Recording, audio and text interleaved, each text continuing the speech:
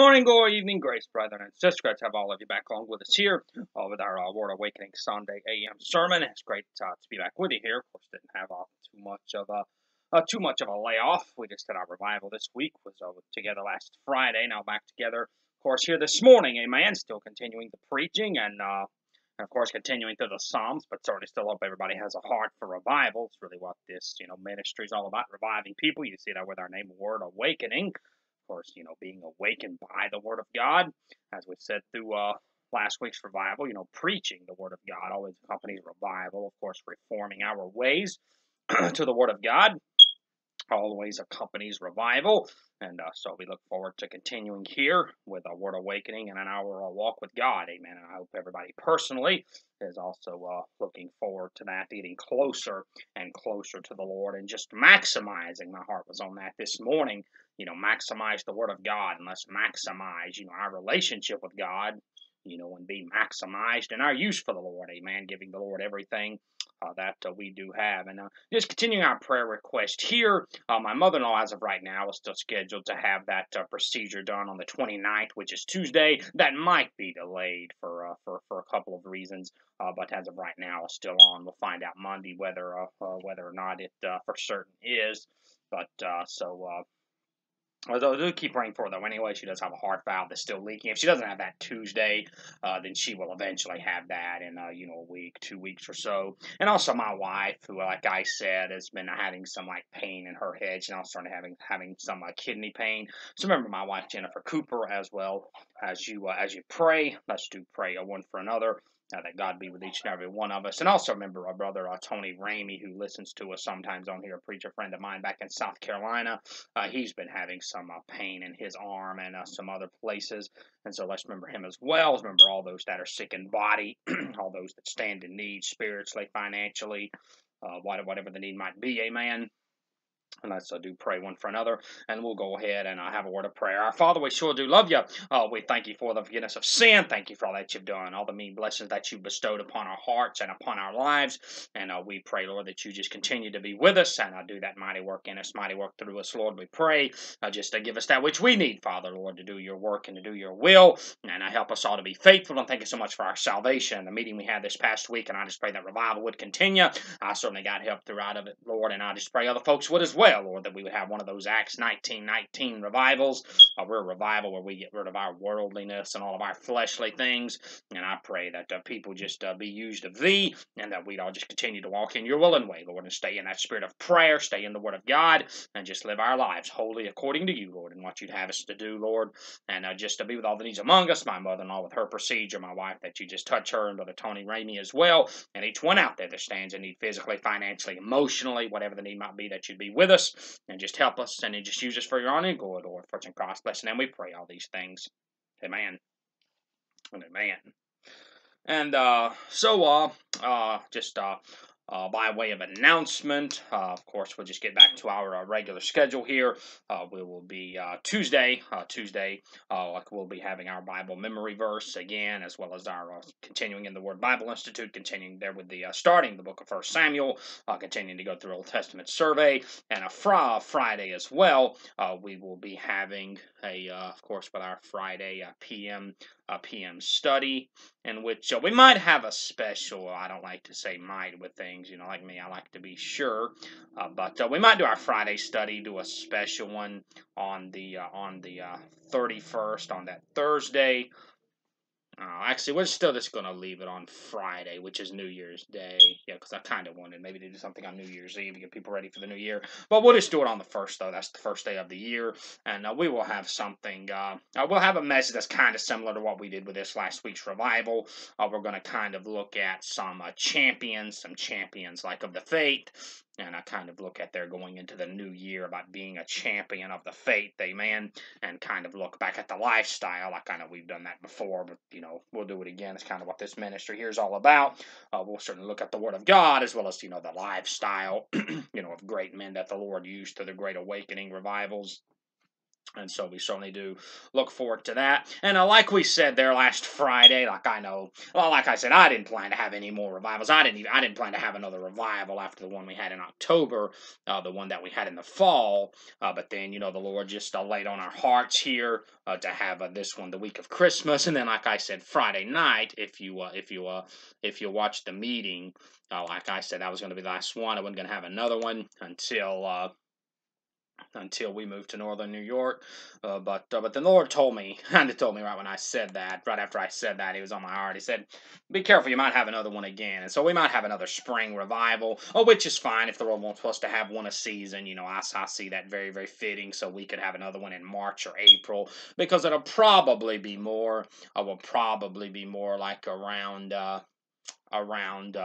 June, like whenever we do move, probably be closer to the summertime, and so we could have another meeting there, like in March, April, or May, just as the Lord leads. That's what we will do, amen. And so just continue to pray for us that we walk in the Lord's will and ways. Like I said, I'm not a person that just does things to do it, just have more followers, or to put out more videos than anybody else does, more preaching and teaching, but it is a gift that God has given me. Like I always say, the Lord's given, called me to preach, and then also, has given me a gift, to teach the Word of God, to write and everything. And so kind of along the lines of that, just to mention those a couple of things, like we do send out a newsletter every week. If you'd like that, just send me an email. That's all free. And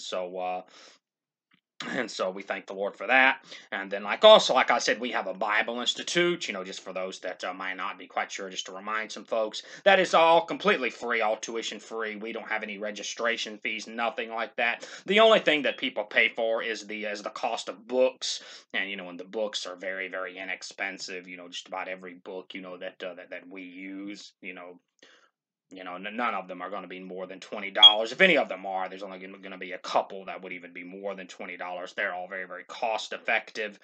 And so, we thank the Lord for that. Like also, I've wrote a few books. I have some of those published now. We're going to have a lot more that are going to be published. Of course, that are going to be published soon, since our local library and all has been back opened. I wrote a lot, this past year, within the last year and a half. Like I wrote a lot. I've wrote quite a few things, more commentaries and like other books and all that are going to be published soon. And so, like I said, all the books that that I also have are very cost effective. I make no profit off of that whatsoever. The only thing people pay for is the cost of printing.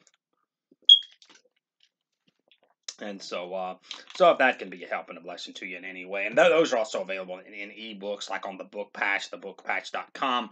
Like I'll put a link to that here on the as well, like on the sermon. It's been a little while since I've done that. And so, like the commentaries that I've wrote on the minor prophets are just all, like $2-3 a piece. Then also you can buy those as well, like in an ebook format. If you go there as well to download, like on a tablet or a computer or smartphone or whatever. And so, if any of those things can be a help and a blessing to you, like I said, come on, and be with us. Of course, like I said, with our Bible Institute, anybody and everybody, can view those videos on here and should, be a student of the Bible. Like even if you don't want to enroll, officially, like formally as a student. Uh, that's certainly to be helping a blessing to you coming from the Word of God.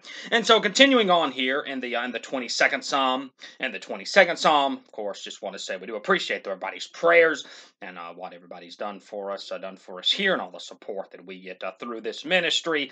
Like some things, that I have taught over here the last couple of years, kind of rough. Like we've looked at looked at things like television. The One-Eyed God.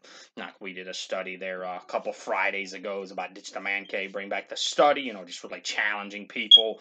Not to have idolatry in our life, like with sports and things of that nature. We even put out a video, suggesting people, how to with help to watch television. Putting that suggestion out there.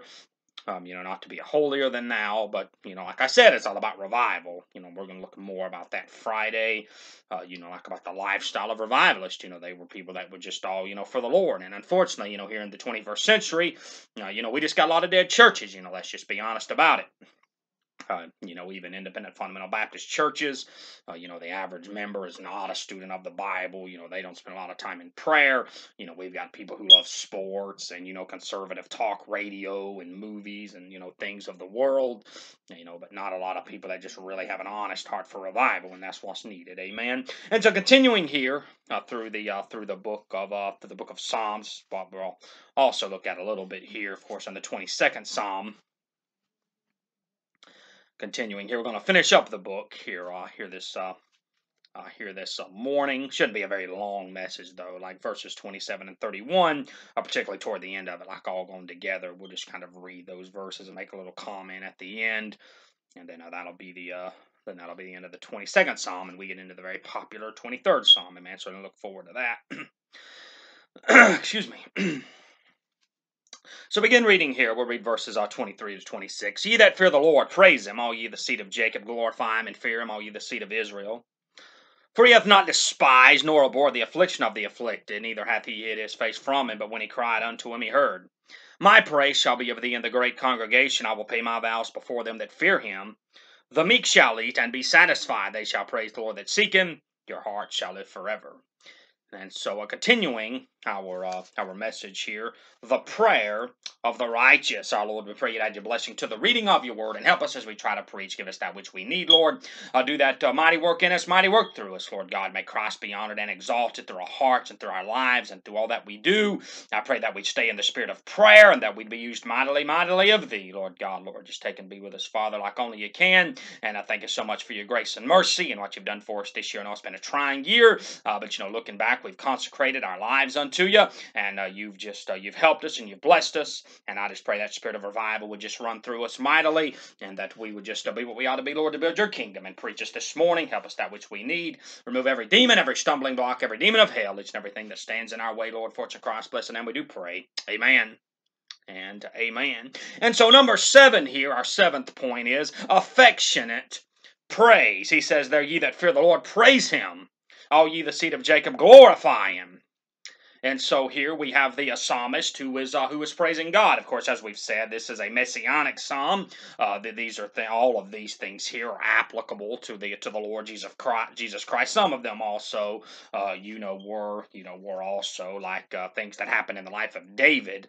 But all of this is a messianic psalm, and it is all applicable, like to the Lord Jesus Christ, of course. And he's praising the Lord. Of course, he was resurrected, and the Lord, the God the Father, was with him, even though he did give his life on the cross. But some things here that we pull out of, this text. Of course, we can pull, all things out of text, usually for our, for our edification and for our benefit, and we should be praising the Lord in that same facet. We should be doing these things here, that the Word of God says.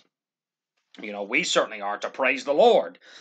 We are to walk close to God and give our life, and be wholly consecrated unto God. That's the Lord's will. Like I said, I know some of the things, like this past year, some of the things that we preach and teach and all with this ministry is challenging. It can be challenging, but I promise you, not one person that has ever made these type of sacrifices has ever regretted it. I've never met anybody that consecrated their life that regretted it. You look at those great revivalists, how they wholly consecrated their lives to God. There wasn't a one of them, that ever regretted, doing that.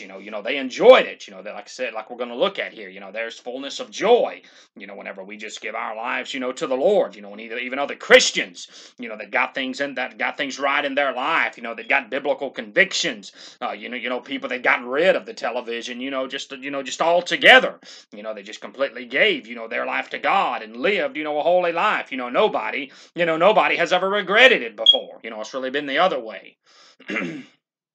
It's been the other way. Like I was talking to a preacher that I know pretty well, not a pastor, but a preacher though that has a ministry here a couple of years ago. Like I was talking to him, and he used to go to a much more conservative church. A much more conservative church. Like he was still in an independent Baptist church, but just being honest, he was in one of those independent Baptist churches that had looser standards. Where people love sports, and movies and everything else. But he used to go to a much stronger church. church, that was just, very, that was just openly, and strongly, like against Hollywood, and things, a church that had much higher standards, and then he had to leave the area. He had to leave the area, for some personal reasons because of hurricanes and so forth.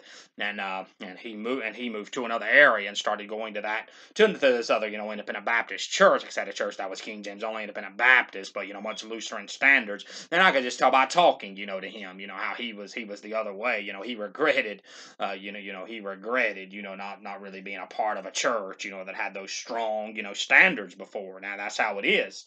Whenever we go that other way, people regret it, whenever they leave, churches that really have the power of God. And so we see here in verse number 23, ye that fear the Lord, praise him, and fear him, the last phrase there, and fear him, all ye the seed of Israel. So a letter A under here about affectionate praise, this is those who fear the Lord. Those who fear the Lord are going to be the ones that really, really do praise God with their lives. People that really live in the fear of God. Proverbs chapter 1 and verse number 7.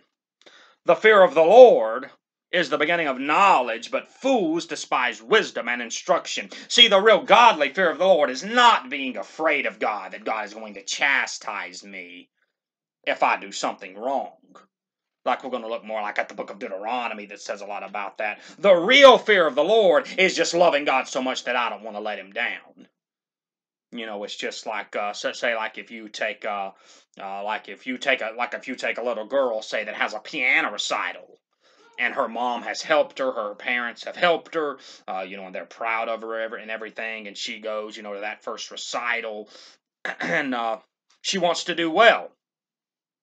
She doesn't want to mess up. She doesn't want to mess up because she's scared of that her parents are going to be, mad at her, that her parents are going to spank her or punish her or whatever. She doesn't do well. She has a reverential type fear. She wants to do well because she doesn't want to let her parents down. She wants her parents to be proud of her. See, that's what the real fear of the Lord is. We don't want to let God down. We want to live holy, consecrated lives, because we don't want to let the Lord down. That's what the real fear of the Lord is. I want God to be pleased with me. And see, the fear of the Lord is the beginning of knowledge. See, the beginning of knowledge, you want to have godly knowledge, you've got to have the fear of the Lord. You've really got to love him. Just like that little girl, she loves her parents. She wants them to be proud of her. Do we really love God? Because I know there are a lot of people that use that loosely, but their life doesn't say it. Now, I really love God. Well, what do you do for God? How much time do you spend with God? Do you have godly knowledge? It's just like we said, having that real godly knowledge, just being honest, that's a foreign concept. That is a foreign concept, even to the average independent fundamental Baptist church in this day and time. Because people are not in the Word of God. They're not in prayer. They don't have strong walks with God. They love everything of the world, but not really the Lord. And see, the fear of the Lord is the beginning of knowledge, having a godly knowledge. But fools despise wisdom and instruction. Like I was listening to Brother David Cloud last night, I like what he really said. Christians, should have a desire to learn. Especially in this day and time with all the resources that we have.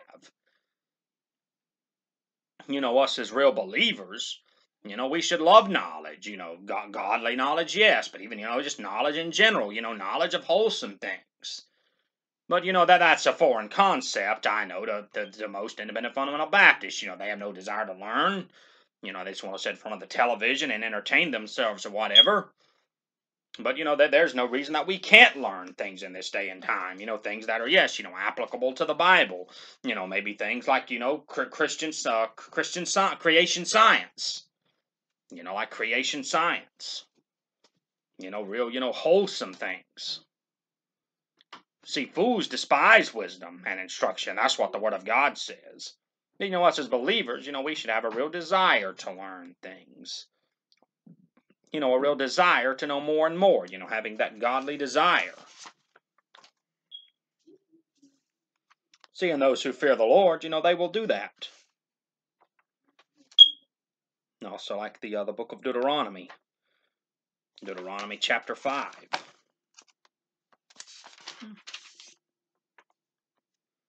Deuteronomy 5.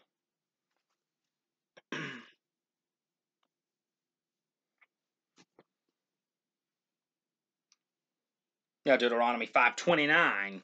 Oh, that there was such an heart in them, see, having a heart for God, that they would fear me, and keep all my commandments always, that it might be well with them and with their children forever.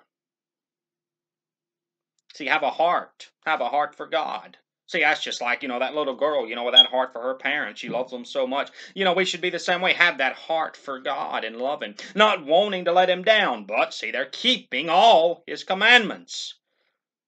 See, keeping all his commandments. See, never in the Word of God does it endorse a 75% Christian, a half-hearted Christian. Never. It's always all, everything. Keep all my commandments always, that it might be well with them, see, and with their children forever. See, like we looked at that, with the revival last week. Continuing on, with the next generation. That's something the Word of God is very big on. It's very, very big about, continuing the faith. Because if one generation doesn't teach the next generation, what's going to happen? What's happening now? Like I said to that revival, like all the time, I'm 34 years old. And even here in the Bible Belt, it's difficult to find people younger than 50 years old, you even younger than 50 years old, who are in an independent Baptist church. Because there's been a lapse in the generation. Because the people didn't teach their children the Word of God. They neglected the power of God. They were just half-hearted as half-hearted could be about everything. That's why people of my generation, even in the Bible Belt, don't want to have anything to do with biblical Christianity. Deuteronomy chapter 6 and verse number 2, that thou mightest fear the Lord thy God, to keep all his statutes, see there it is again, to keep all his statutes and his commandments, which I command thee, thou and thy son, see, and thy son's sons, all the days of thy life, that thy days may be prolonged. We've got to fear the Lord and carry that on to the next generation. Deuteronomy 10:12, and now Israel, what doth the Lord thy God require of thee? But to fear the Lord thy God, to walk in all his ways, and to love him, and to serve the Lord thy God with all thy heart and with all thy soul. But see, people, because see, it's really kind of, just common sense here with this issue of what the fear of the Lord is. Because people are not going to just do some things.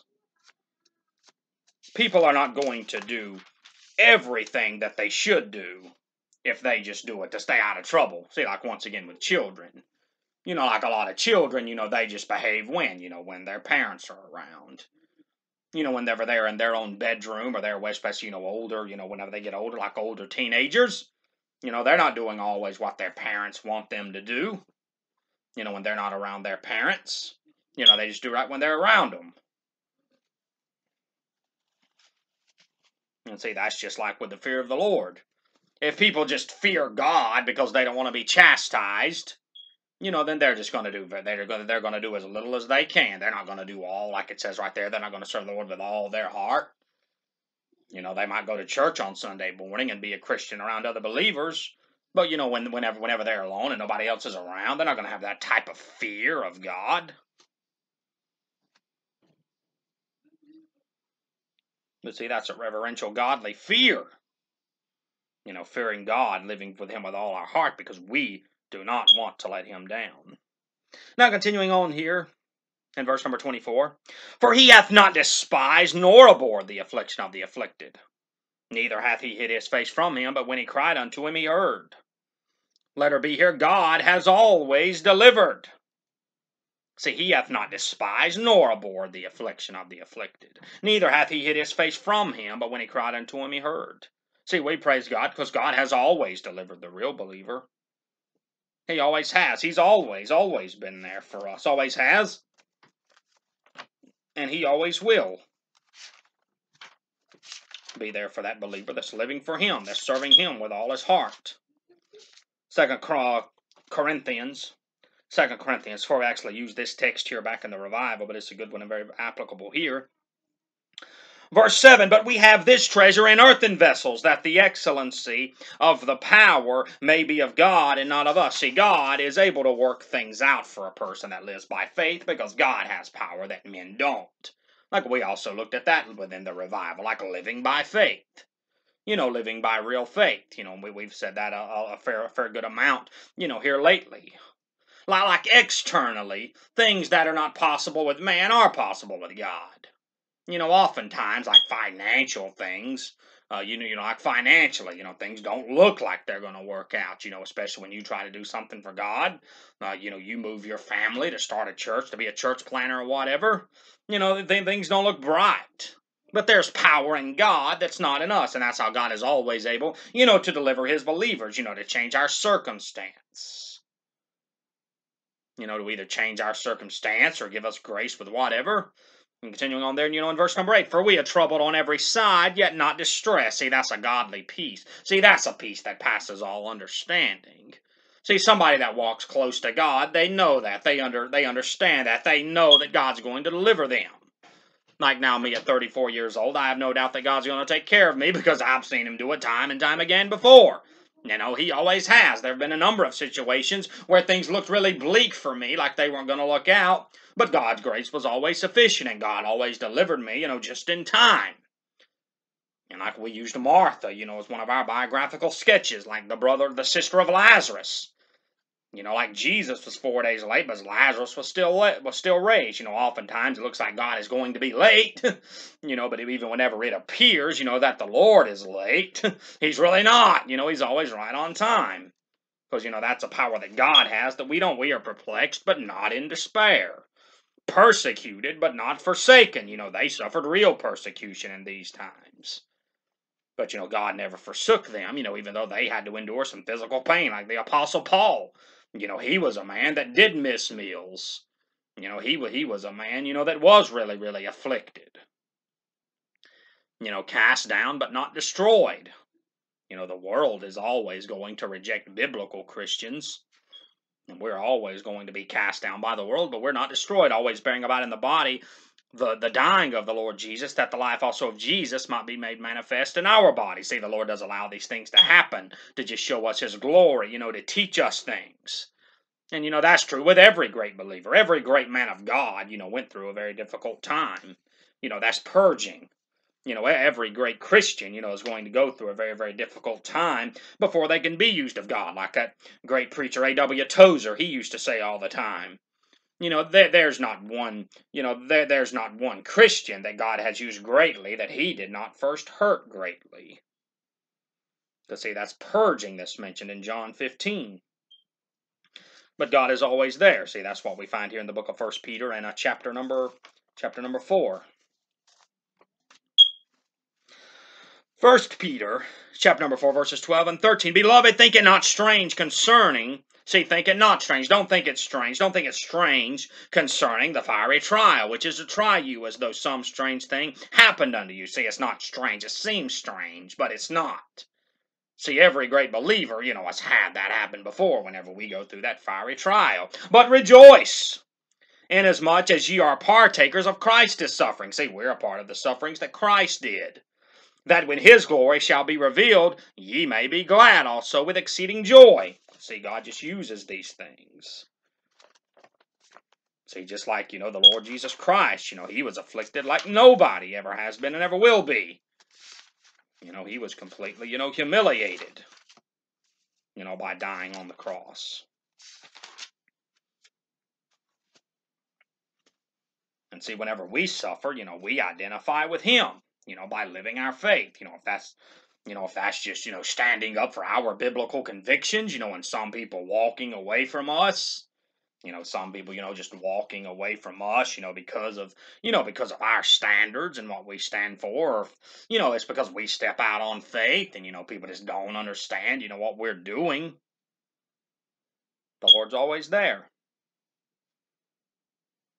Now, verse number 25, my praise shall be of thee in the great congregation I will pay my vows before them that fear him. Of course, like vows, that was something that they did, in the Old Testament. Of course, that's not really something that, of course, we do, I guess, have our vows now. We have our service to the Lord, which is the sub point. But, back then, like with their offerings, if they had a need or something, they would make a vow to the Lord, like with their offerings, whenever they would present offerings. Like if a relative, had some type of disease and they wanted that relative, to be healed from it. Or if, like a person, had a personal, financial need and they would make that offering and they would vow something to God. Say, Lord, I'm going to do this or that, if you heal this person or if you help me with this financially. That they would come back and they would pay their vows, that's mentioned in the book of Leviticus. But see, like with us here, we do the same thing, though. We give our service, letter C. We give our service. We do our service to God. Because, just like the Lord has saved us, we owe God our life now, everything. Because our Christ, fulfilled the law. Christ fulfilled the law, so, now, we have the ultimate sacrifice in the Lord Jesus Christ, so what are we supposed to give? Our lives. That's Romans 12:1, presenting your bodies a living sacrifice, holy, acceptable unto God, which is your reasonable service. It's just our reasonable service now. To give our whole life to God because Christ has fulfilled all the law.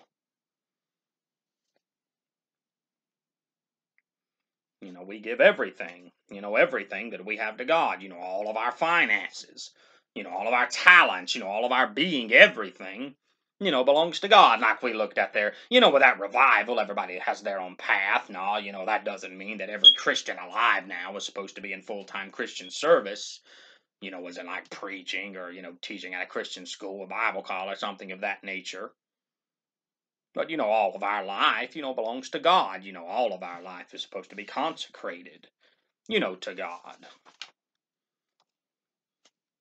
See, we do our service. Verse number 26. The meek shall eat and be satisfied. Like meat there, that's talking about the poor. The meek shall eat and be satisfied. They shall praise the Lord that seek him. Your heart shall live forever. And see, letter D, we are satisfied with the Lord. See, like, are you really satisfied with God? See, people that really fear the Lord, like we mentioned there, people that really fear God, they're satisfied with God. See, like people, who make those sacrifices, who say, I'm not going to fool with watching, with watching sitcoms on television. I'm not going to concern myself with sports. I'm not going to have to spend a multitude of time out of my day, entertaining myself. I know we're all just humans, we're not robots. God didn't make us that way. Like we all need a break, we need rest and relaxation.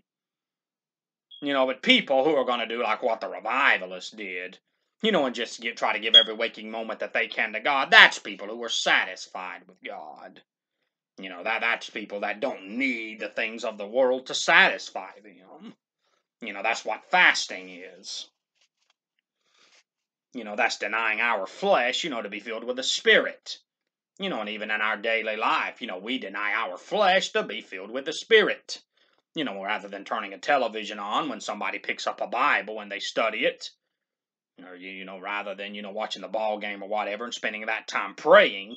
That's people who are satisfied with God, or are really satisfied with God, like we looked at that revival, last week I said that. I remember back like when I was a young teenage preacher, around the time I guess I surrendered to preach. So that would have been, like about, like close to 20 years ago or so.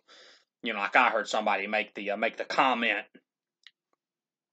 talking about the tithe. We give God 10% of our income. What if we gave God 10% of our time?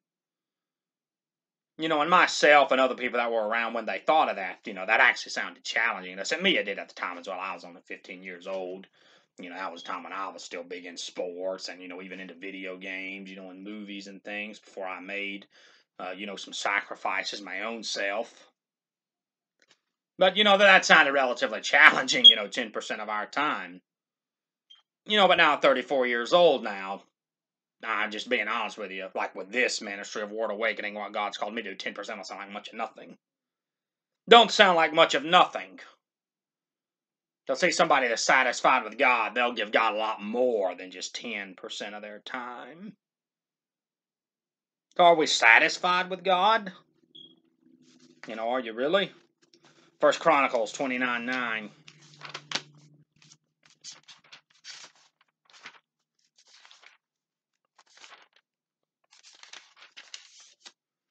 Then the people rejoiced, for that they offered willingly. See there, like we were just talking about, they offered willingly, not scared that somebody's going to chastise them. They offered willingly. Because, why?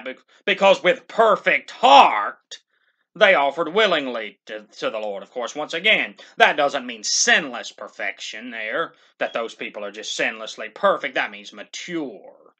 That's people who are spiritually mature with God. And David the king also rejoiced with great joy. See, that's real joy there when people just have a whole heart for God. People that are willingly offering their time, willingly offering all that they have to God, giving God everything that they have. Ezra, chapter number 6. Of course, we go here to the post-exilic times of Israel, whenever they came back to Jerusalem. Ezra 6:16. And the children of Israel, the priests and the Levites and the rest of the children of the captivity, kept the dedication of this house with God with joy. Because, in a lot of ways, that's kind of like what we are here, in the 21st century, especially myself with my ministry. That's what I really see myself, rebuilding the temple. That's why I love this time so much, like Ezra, Haggai, and Zechariah and all. Because that's really, in a lot of ways, it just, feels like that's what we're doing.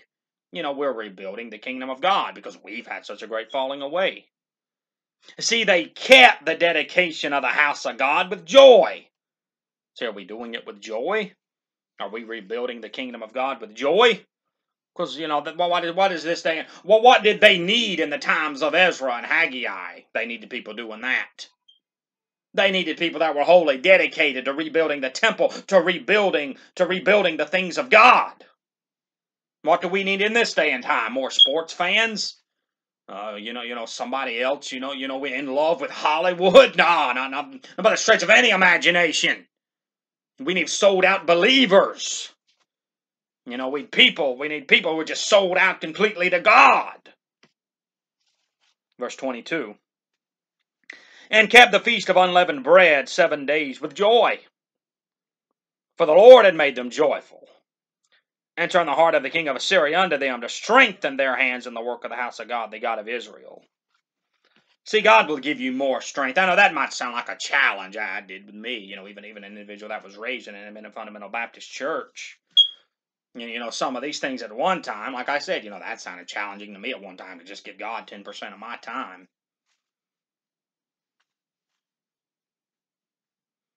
But see there, it strengthened their hands. Whenever they kept the Feast of Unleavened Bread,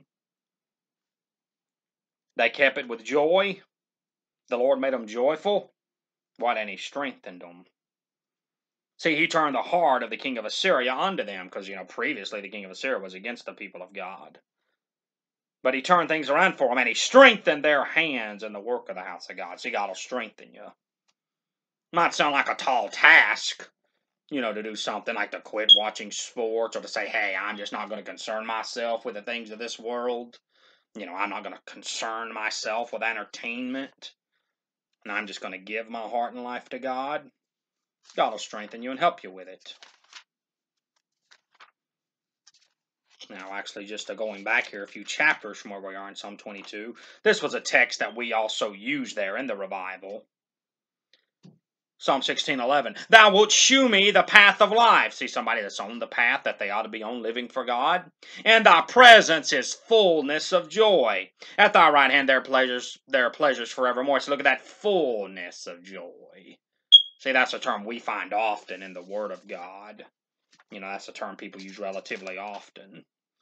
Yes, I love God. I have fullness of joy in the Lord. Well, do you really? See, that right there, that's really being satisfied with God. Are we really that way this morning? Do we really have fullness of joy?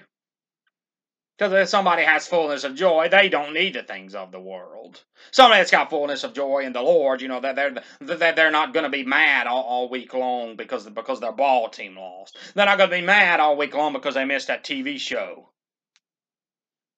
They're not going to have to rotate their schedule around something on television or around some type of form of entertainment whenever you got fullness of joy. Can we honestly say that we have fullness of joy here this morning? And then lastly, here, and we'll be through in number 8, announces the conversion of the nations. Of course, that's one thing that Jesus Christ did here. Through the Lord Jesus Christ, the gospel, that went to both Jews and Gentiles. In verse number 27, all the ends of the world shall remember and turn unto the Lord, and all the kindreds of the nations shall worship before the Lord. For the kingdom is the Lord's, and he is the governor among the nations. Of course, that wasn't, just Israel anymore. If that went out to the Gentiles, like we looked at last Friday night of the revival, like we looked at Cornelius, whenever the gospel first went to Gentiles. All they that be fat upon earth, fat there, that meaning like prosperous and wealthy people, all they that be fat upon the earth shall eat and worship. So even prosperous people, even prosperous, wealthy Gentiles are going to worship the Lord. All they that go down to the dust shall bow before him, and none can keep alive his own soul. A seed shall serve him, it shall be accounted to the Lord for a generation. See, once again, talking about the generations there, that means the gospel of Jesus Christ, that's going to be passed down from generation to generation, as it has. At times that has been a small minority, but it's still going to happen, though. See, that's why it's so important to teach that next generation, so that can continue. Even though it might be a small minority, they're still a group of people. They kept the faith alive, even through post-exilic times. Even though that was only, like, if you look at the numbers, that was only a small minority that went back to Jerusalem. Because, like Esther, and those people, a great majority of Jews, they stayed in Persia. They didn't even go back to Jerusalem. Even though that was a small minority, it was a small minority that kept the faith alive. They shall come and shall declare his righteousness unto a people that shall be born, that he hath done this. See, declare the righteousness of God unto a people that shall be born. See, we must keep declaring the things of God. Amen. Keep spreading the gospel to the world, to those who need it. Well, who needs it? Everybody. Everybody needs it, amen. Of course, if that's, just lost people, like communities, like with my ministry, if that's church planting, obviously, communities that need a Bible-preaching church, and to other believers, amen. Like a lot of stuff that we preach and teach on here is, it's geared toward believers. Because, believers, they need to get a hold of these things. They really need to get a hold of the power of God. They need to get a hold of what it really is to be a biblical Christian. Like we said there, that's my heart. That's my heart, and I believe that to be true. Like even with independent fundamental Baptist churches, like we said at that revival, I use the King James Bible, we got those people. I'm King James only, pre-trib, premillennial, biblical dispensations, et cetera, et cetera. I got a nice doctrinal statement, but, just being honest, we've got a lot of people, that use a King James Bible, but they live an NIV life. Things that we preached here, having the fullness of joy of God, giving ourselves wholly to the Lord, that's just not something that a lot of people live. And we need people that live it, amen. So let's do this, let's live it. Let's get a hold of it and live a really, truly righteous life. Oh, we need another revival, folks. No question, no question at all about it. What does our society need? A revival. A revival among all else. We need people to get revived and get excited about the things of God and really live for Him. And so thank you, folks, for being with us here this morning. And so I got to finish up Psalm 22. Great psalm there, Messianic psalm. So much great things we can get from the Word of God there. Of course, starting next Sunday, get into Psalm 23. Certainly look forward to that. Perhaps the most popular chapter in the Bible. And so that'll certainly be a help and a blessing to everybody. So let's pray for these folk. Let's pray for these people that stand in need. Be praying for one another. The devil don't like this type of preaching. He don't like these type of statements. The devil don't like anybody getting excited, and on fire for God. And that's why we have so many distractions. That's of the devil. The devil is doing everything that he can to distract the Lord's people from being what they ought to be for the Lord. So we got to pray for one another, amen, that will keep these things and be faithful. And so we'll close in prayer.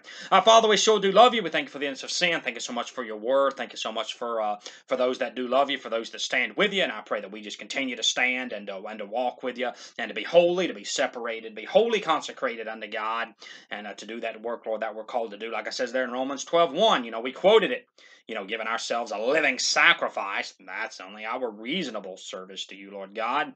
And I pray that we would do that we would be wholly consecrated and give you all our heart, all our life, with all of our being, and that we would be faithful and do that work which we ought to do, Lord God, and just give us that which we need, Lord. And we'll be careful with all the praise and all the glory for God, because you're worthy of it, Lord, and bring us back to the next point in time. Bless our dear listeners, we pray. Amen.